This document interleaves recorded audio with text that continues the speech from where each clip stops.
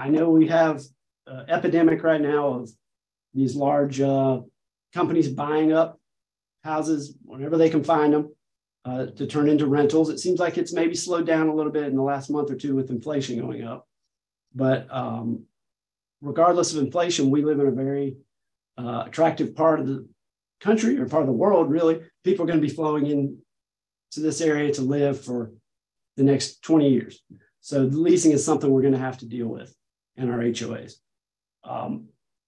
regardless of what the interest rates are.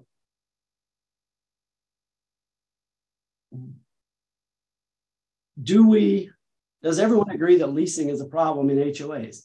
I think most people do.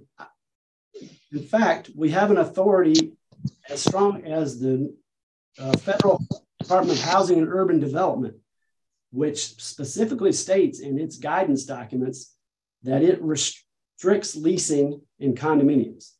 HUD does not control single-family homes, single-family neighborhoods, has nothing to do with what your restrictions can say, but it does for condominiums.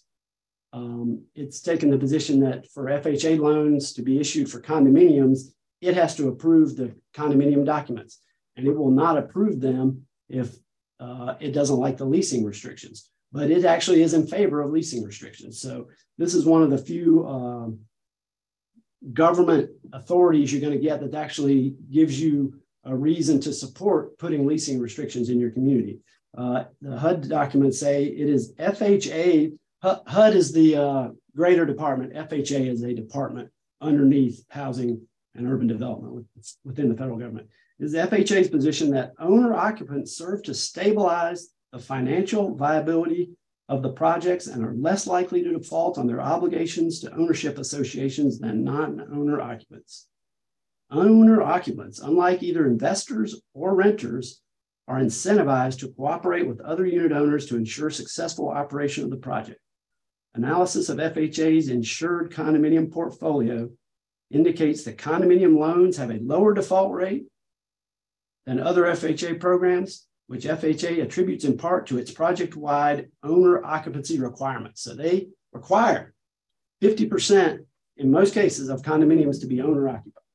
So if somebody's questioning you, why is this important? Well, you have the number one authority in the federal government giving you support of restricting leasing in your community.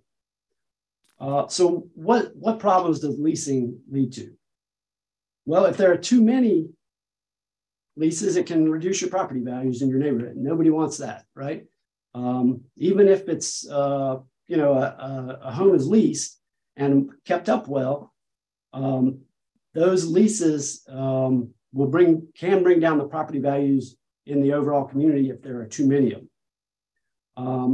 Next, of course, it's a problem if tenants don't behave, right? We all have probably encountered traffic issues, parking, noise, sort of the revolving door effect of tenants checking in and out, especially in condominiums or townhomes. That's a problem because the moving of furniture and things in and out causes damage.